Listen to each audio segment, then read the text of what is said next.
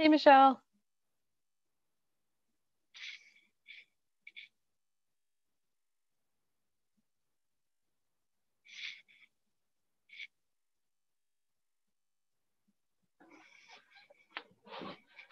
Hey, Peggy. When Hey, how's it Michelle going? and I were talking earlier, it was over chat. I think she's still in a session. Oh, gotcha. Okay. Yeah.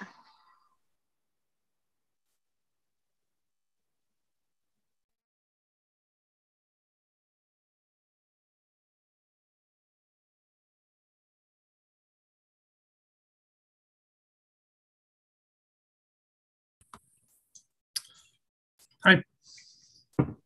Hey, Alex. Good morning. Is it morning? Oh, I guess it's morning where some people are, huh? Well, it's 9 a.m. here, so it's Oh, morning for seriously? me. Oh, right, you're in Hawaii. Oh man, I was like, oh, is it even? Okay. Yeah, good morning then. Yeah, it's late afternoon here. Yep. Yeah, I keep forgetting that the sessions are all in Eastern time, so it is Oh, afternoon for you, isn't it? yes. All right, so let's see.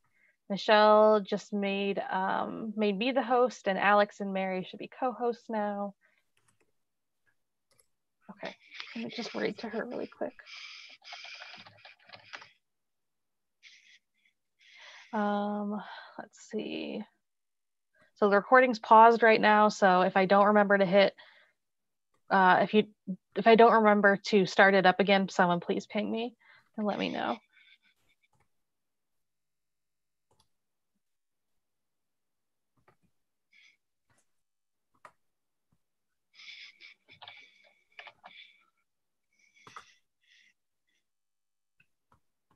Does that look good? Yeah. Right. We do have an intro slide if you want to put that up, but we don't need to. It just has some, I mean, we could always put the info in the chat too. It just has some like information about like various links and things that people can for the conference. Let me see. Yeah, I could just copy it and put it on there. Okay, yeah, that'd be great. Okay, cool. And then I'll just do a quick introduction of you, Alex, and then you can take it away. That sounds good. Yeah. Okay, cool.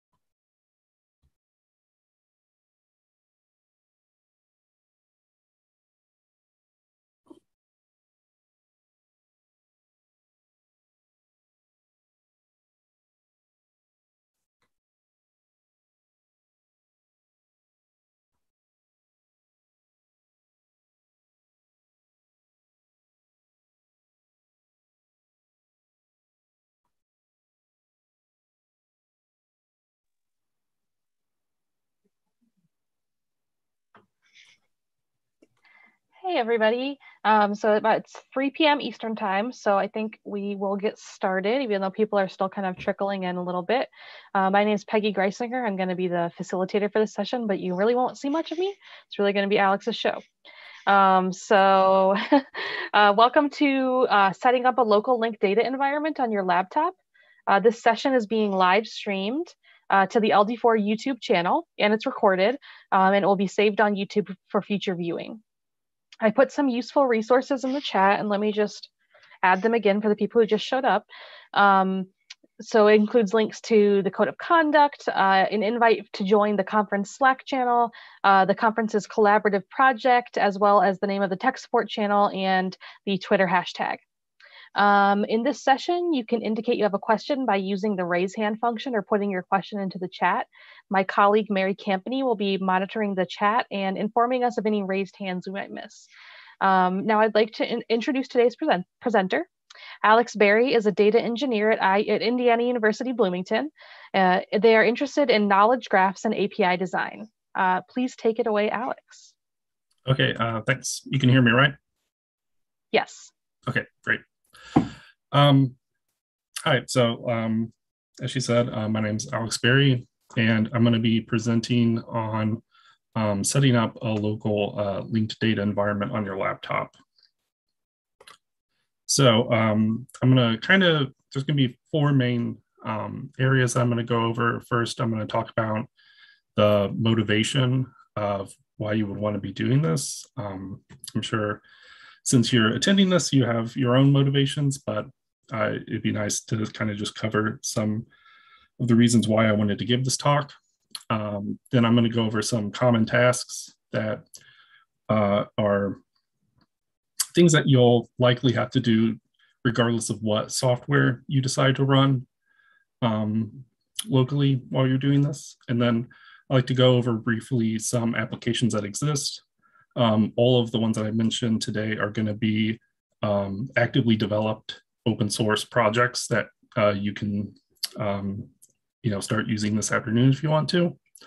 And then I'm also going to cover some software libraries that also work with linked data and RDF. So if you're interested in developing, that can be helpful. So I want to go over why working with linked data locally is worth the effort. Like I said, most of the software could be different than what you're used to running because typically it's sort of viewed as server-side software, but I'm going to be covering how to run it locally.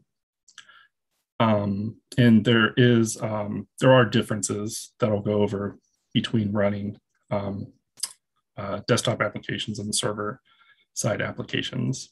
So if you aren't familiar with those differences, I'll try to walk you through what those are. So I'm not going to go. Alex? Yeah. Oh, sorry. We just had a question in the chat. Is there a link to the slides somewhere that we could share? Yeah. I don't have them posted on the schedule yet. Right now, I just have markdown files, so okay.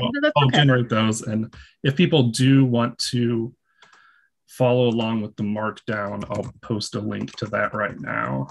Okay, thank you so much. Yeah.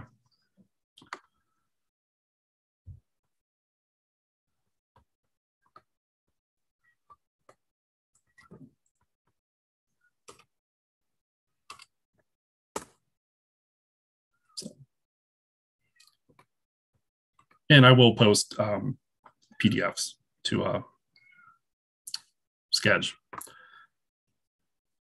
I'm not going to go through in great detail setting up any particular piece of software.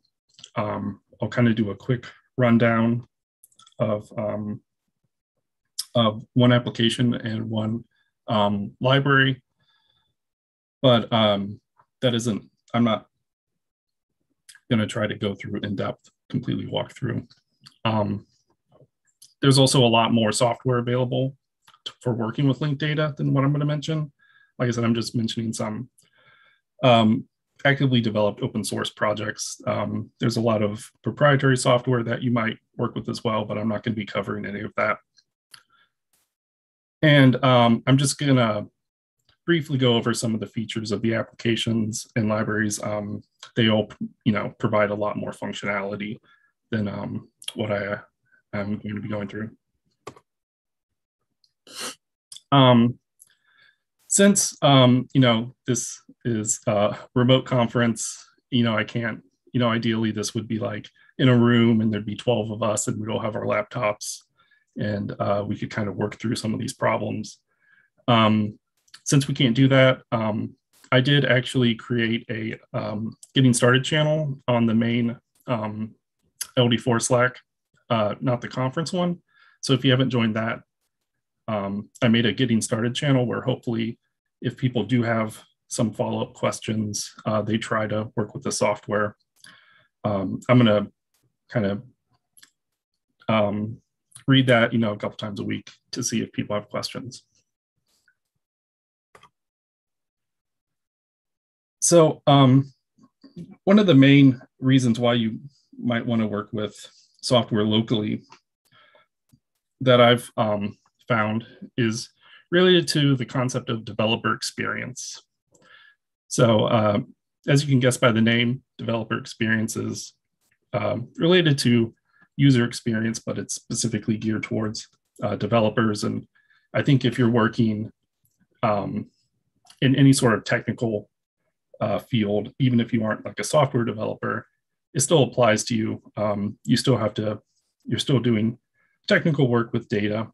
I've done software development work and kind of data engineer work as well. And I think there's a lot of similarities between the two.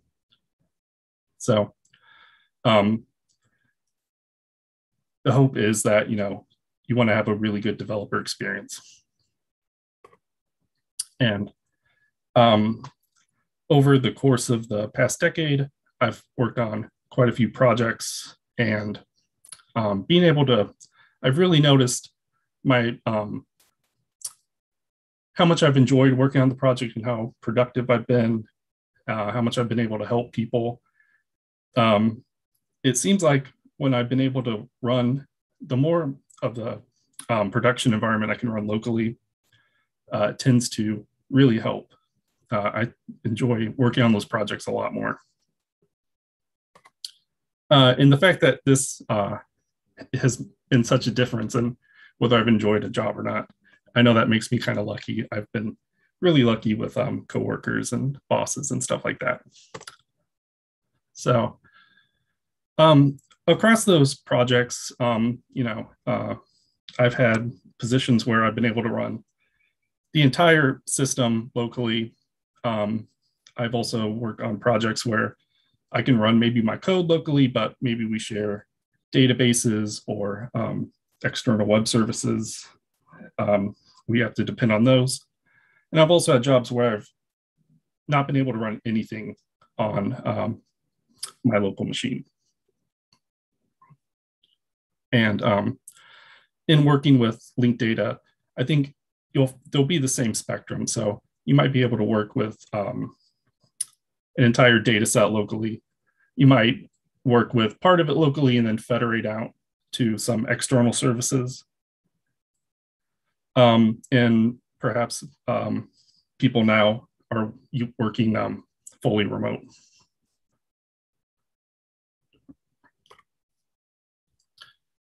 So the benefits of working locally is that you can, you feel a lot more freedom to experiment. So you can load a bunch of data, experiment with it, maybe delete it, start from scratch,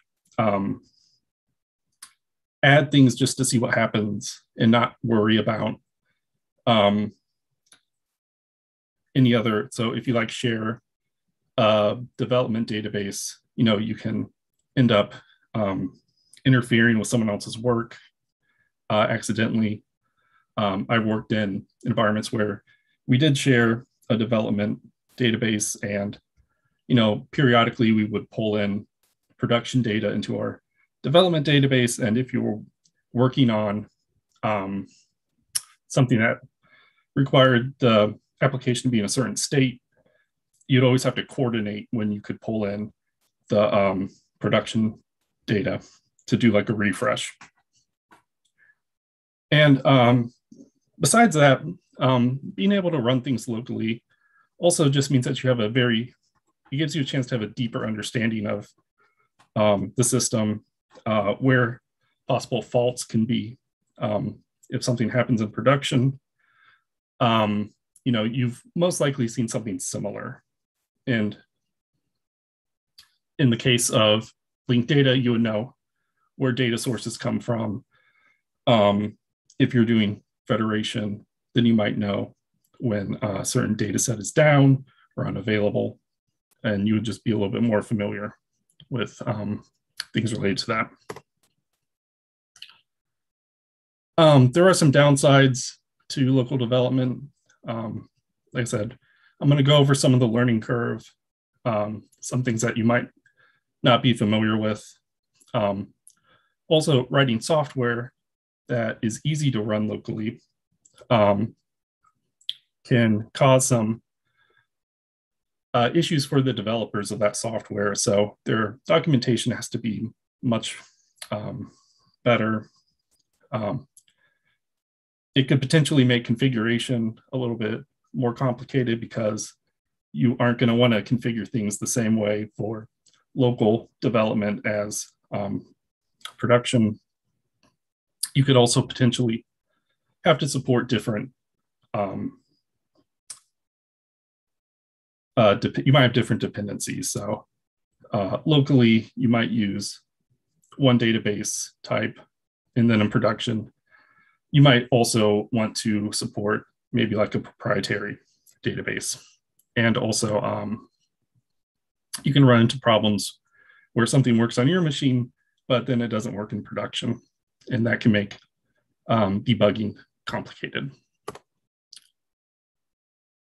So now that I've gone over some of the background, I want to explain what I mentioned about the common tasks that you'll have when setting up applications that aren't necessarily intended to be ran locally. And this can be dependencies that you might need that you typically won't have if you're just running desktop applications. The configuration differences that I mentioned. Typically, if you're running desktop applications, you might have to do a little bit of configuration when you install it. And then maybe there'll be some settings that you'll change at runtime. But that's pretty different when you're running something that's intended to be a server application.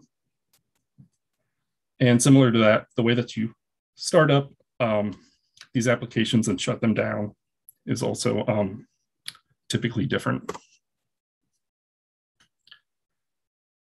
So some dependencies that you might not have to deal with desktop applications could be different runtimes that you would have to manage. In the case of applications that are written in like scripting languages, there might be shared library dependencies that'll go into. It could use external databases or search applications like Solr or Elasticsearch. And in some cases, it might also depend on you having access to version control software. So most of these applications don't ship binaries that are specific to a platform. In the case of, there's going to be quite a few Java applications that I mentioned. So in that case, there's like a shared binary, and it requires that you have the Java runtime environment. And it's similar for things like Node and scripting languages as well. You sort of have to have those on your machine already before you can run applications written for those. And on top of just scripting environments and things like the JVM, in some cases like RDF4J, which has a server, It also requires an external servlet container.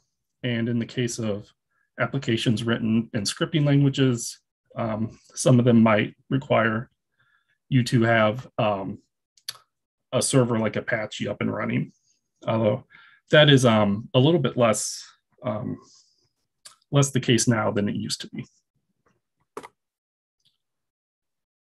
And there's also things like Docker that can help manage these requirements, but Docker itself has its own set of issues. I'm not really going to focus on Docker. I think I'll mention it once more later on. But even if you're using an application that runs within Docker, which Docker's helps you set up virtual machines. So you basically end up running like an instance of Linux that is set up already with all the software dependencies that it needs, if you aren't familiar. It's still good to know what I'm going to be talking about, because you might have to debug your setup. And it's good in general to just have a little bit more understanding of what's happening, so it's a little less magical. Like I mentioned with scripting languages, there might be libraries that are sort of external libraries that the scripts you might be running depend on. Sometimes, often you'll have to install these before you're able to run that software. And every environment's going to be a little bit different. Some depend more on external commands to say, install these individual dependencies, while others have more formal build systems or package managers where within the project, it'll say what the dependencies are. You can also end up with dependencies on external databases. Not every project uses an internal database. In the case, we're going to be looking at the Jenna software that actually has an embedded database. But in the case of a lot of applications, it might depend on an external relational database like MySQL or Postgres. And there's also search dependencies that come up often. In the case of Lucene, it's probably embedded, but a lot of projects now depend on things like Solr or Elasticsearch, which have Lucene embedded in them, but they're an external service. Luckily now, most open source databases are pretty easy to install. Like I mentioned, some projects that you'll see that are open source don't even really necessarily have very formal release processes in place. So to use them, you might have to actually check out some code.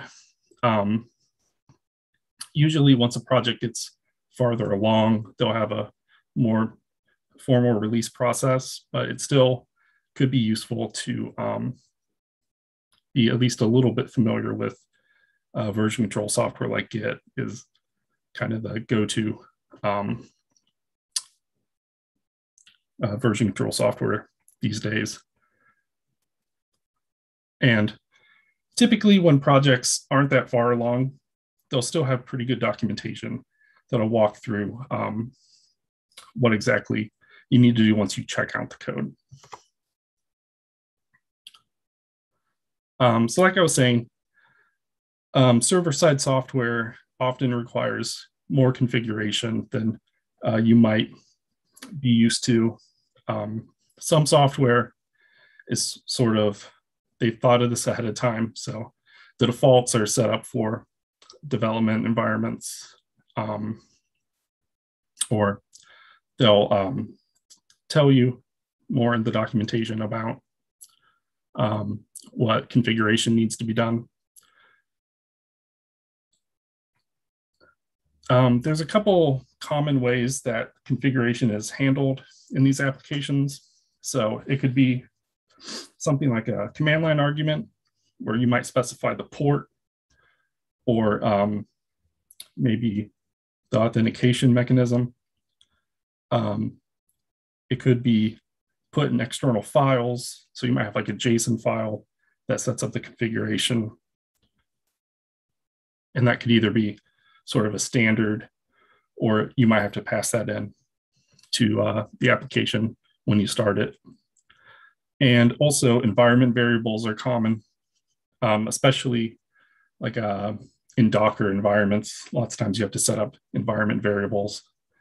And how you do that exactly depends on what operating system or shell environment you're using. Finally, for the common tasks, the way that you actually start and shut down these applications can really vary. So oftentimes, like I said, a lot of these programs don't ship platform-specific binaries, so there'll be oftentimes shell scripts that you have to run. And just to manage them better, if you aren't used to running applications this way, it's helpful to use a shell. That way you can see if there's any logs to standard out, and also so it's easier to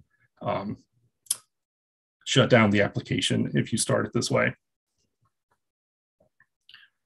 In the case of databases, they can be a little bit different than the actual applications. Lots of times, once you install a database, it'll just hook itself into some functionality that your operating system provides, so that it'll just always be running in the background. And it's good to be aware of that, especially if you experiment with a lot of software. It's good to know what you have running at any given time. And like I said, it's going to be different for every database. So if you run MySQL locally, it's going to be different than if you run like MongoDB locally. And yeah, so to repeat myself again, documentation is really important for working with some of these. So I'd like to now go over some specific applications that you might work with. The main one that I'm going to focus on is the server that is provided alongside Apache Jenna. But I want to mention a couple other projects first. So one project that's often compared to Apache Jenna is RDF4J. It's an Eclipse Foundation project as opposed to an Apache Foundation project that Jenna is. They're both written in Java. They provide similar functionality. There's even projects that try to abstract the differences between the two. It's a little bit more complicated than Jenna, which I'll go into because it also depends on you having a servlet container installed. But overall supports things like different serialization formats, and also provides support for SPARQL, full text search, things like GeoSPARQL. And on top of being an application, the sort of server side of things, it also provides its own library to work with RDF directly from Java. A project that I just recently started looking into, haven't had too much time to try it out other than just kind of read about it, is Link Data Hub. It's been around for a couple of years now. It's built on top of Jenna, which is fairly common. The reason that I haven't got into it yet is that the setup looks a little bit involved, but it does have really good documentation. Protege is a little bit different than the other two systems. It doesn't focus directly with loading in things like triples. That focus more on the ontology side of things. I didn't realize that it was as old as it is, but it's been around for over 20 years. There's also a desktop version of the application along with the web application.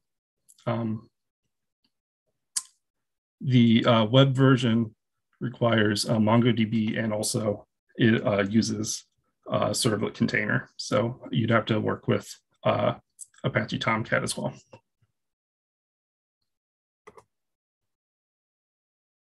Another newer project that I've been following that looks interesting.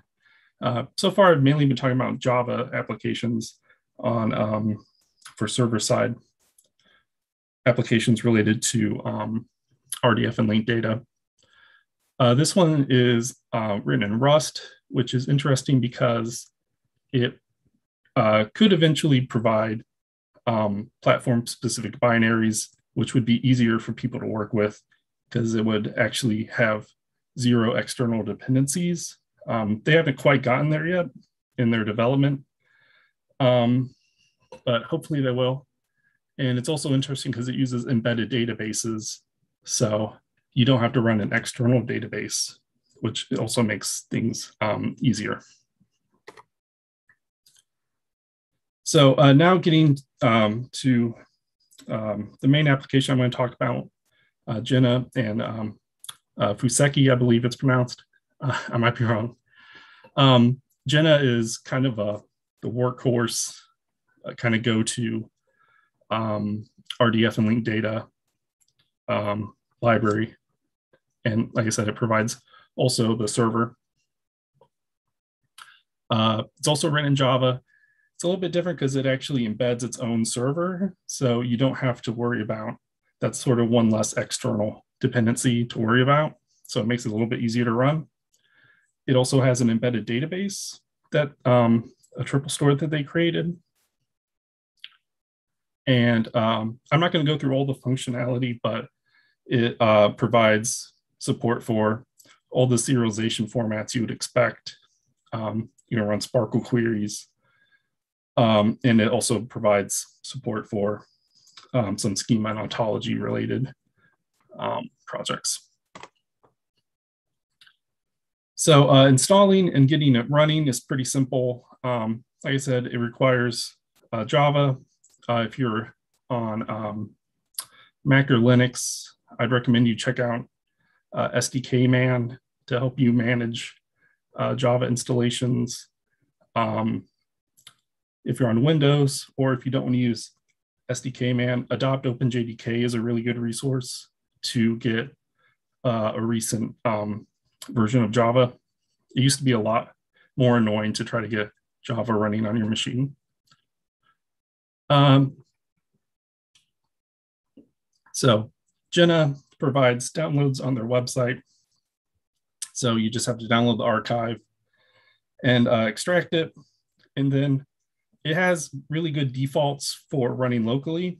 So all you have to do is just run one of these commands, and then it'll actually start the server up immediately. And once you get it up and running, you should see this when you go to localhost, and it by default it runs on port 3030. So here you can see what it looks like when it starts up. And by default, there's no default data sets. So if you add a data set, here I'm just loading some categories data from DBpedia, and I'm going to make it persistent so that it gets stored. And it's actually a pretty big file, so it took a little bit of time to run, and then it handled, you can see here, 32 million triples locally fairly well.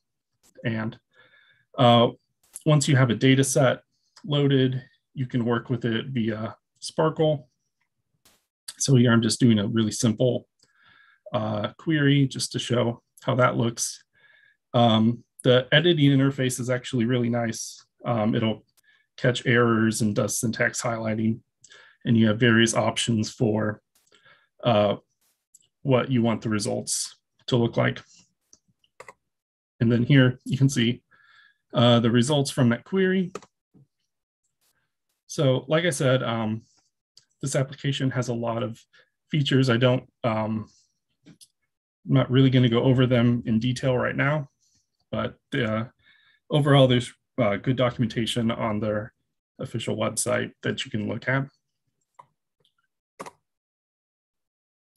So now I'd like to change over to looking at some libraries that you might, that are pretty common to work with RDF, so you aren't limited to just what these interfaces provide. And just about every popular programming language has some support for RDF or linked data. Libraries typically have a more limited feature set than a full server application, but typically they'll have support for all the popular serialization formats. They'll also have an in-memory representation of RDF, so triples and graphs and blank nodes and related. They'll also have some support for calling external SPARQL endpoints and handling the results. And like I said, every library is going to have its own set of features, so some will be a little bit richer than others. So you kind of have to look at them and see which one works best for you. I'm going to give a quick example, and I'm just going to focus on the Python library. That's the most used one for RDF, called rdflib. Of course, to be able to use this, you'd have to first install Python. And as I mentioned with external dependencies that are shared libraries, in this case, there's a couple. When you install Python, it comes with an application called pip, and you can use that to manage these external dependencies. So first, you have to install the actual rdflib dependency, and also to do SPARQL, there's another one called SPARQL wrapper. And the --user means just install this for the user that I'm logged in as. Don't make it global. And here you can see a small script that does basically what I just showed that happened in the interface in Jenna. So I'm just handling some imports and then creating a SPARQL wrapper. And I actually ran this on my machine after I had the Jenna server running. So you can see I'm hitting a localhost port 3030. And since I created a data set called categories, it's just /categories. And then since I'm using the SPARQL endpoint /SPARQL, different applications will have different URL patterns. Then I'm just saying that I want the return format to be JSON. Then I'm running the actual query. You can see that it's the same query as before. Then I'm doing the actual, running the actual query. And then I'm using the built-in JSON support in Python to print it out. And you can see here that you get the same results. So this would be really useful if you want to automate things and maybe have like stored scripts to run commands locally. And there's, libraries like this for Perl and Ruby as well, JavaScript, if you want to run stuff on Node. And they all have the same basic functionality. So it really comes down to just what you're the most comfortable with. So that wraps up what I wanted to cover. Hopefully this was useful for everyone. And like I said, I'll take questions now, but there's also that channel that I made if people want to follow up later. So thank you.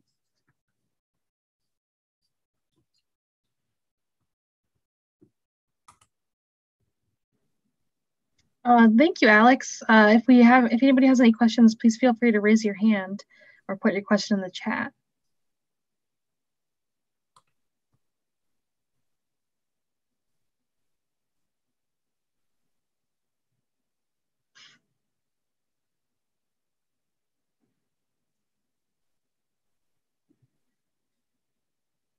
Okay, well, it looks like we don't have any questions right now, but as Alex said, there's a few of these options available. There's also the, on the LD4 Slack, the track for this one is the tools channel. So if you want to keep discussing it, you can also use that avenue. Thank you so much, and we look forward to seeing you for the rest of the conference. Have a nice day. All right, thanks. I'll stay on if people post anything on chat for a little bit, so. I'll stop. Do you want me to stop recording or? Yeah, that's fine. Okay.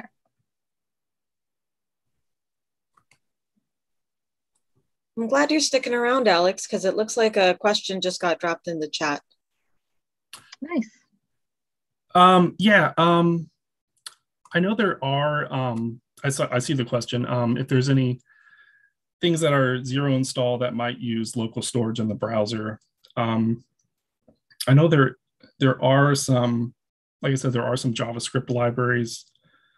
I don't know offhand if any of them are currently taking advantage of things like IndexedDB, which is the browser database. I've seen some kind of like proof of concept examples, but I don't know offhand if there's any projects exactly like that. I think it's definitely possible in that it'd be nice if that did exist, but I don't think it'd be actually too much work. It's just, I don't know if people have been focusing on that, because I know that there are like JavaScript libraries that do like SPARQL parsing and have like the data model, and also provide things like serialization parsing as well. I'm just going to turn the recording back on because I think this is pretty valuable stuff. So let me just, didn't want to interrupt the talking. Okay.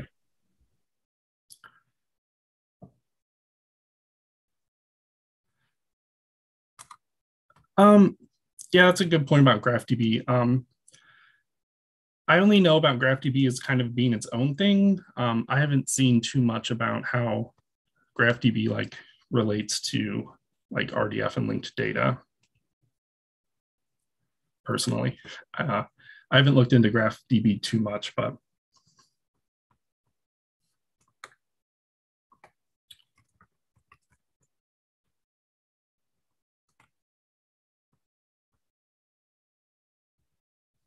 oh yeah, I was thinking of something else when you said GraphDB. I just had to pull it up. Yeah, I'm not sure offhand. I'd have to look into that more.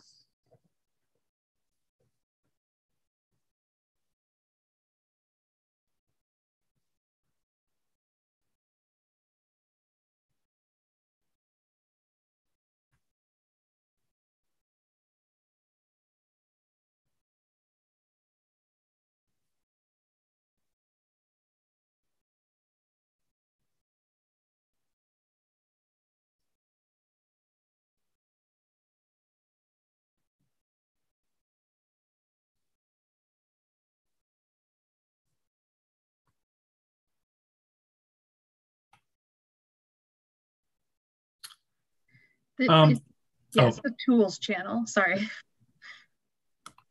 Yeah, that's just what I was going to say. So. Yep. Let me put a link into the Slack invite channel too.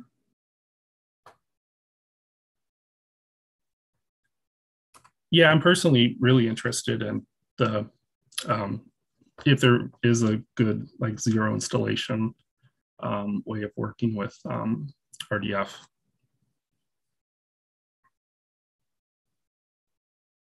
So if I find anything, I'll be sure to post about that.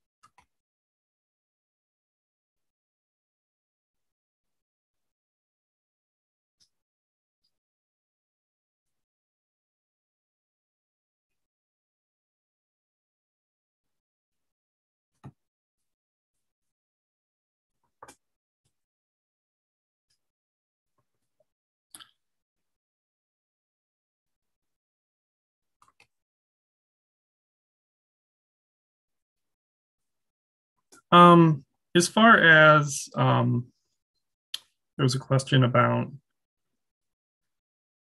just knowing all the dependencies that you need to get running. It really varies per project. So like I said, that's where good documentation is really helpful. It's nice when things don't depend on Tomcat, but when they do, it sort of just comes down to already having experience with it to some degree. And if you aren't familiar with it, just you have to spend some time to kind of get up to date with how that works. I know Tomcat isn't the easiest thing to work with. Some of the configuration can be kind of a pain, but I think in general, projects are moving away from requiring external things like servlet containers, like I showed with Fuseki, where it embeds it. Also, Oxygraph, the project that I mentioned, doesn't, it has an embedded server and an embedded store as well, although you'd still have to run that locally. So it's not quite like a zero install where you can just go to a web page and use local storage.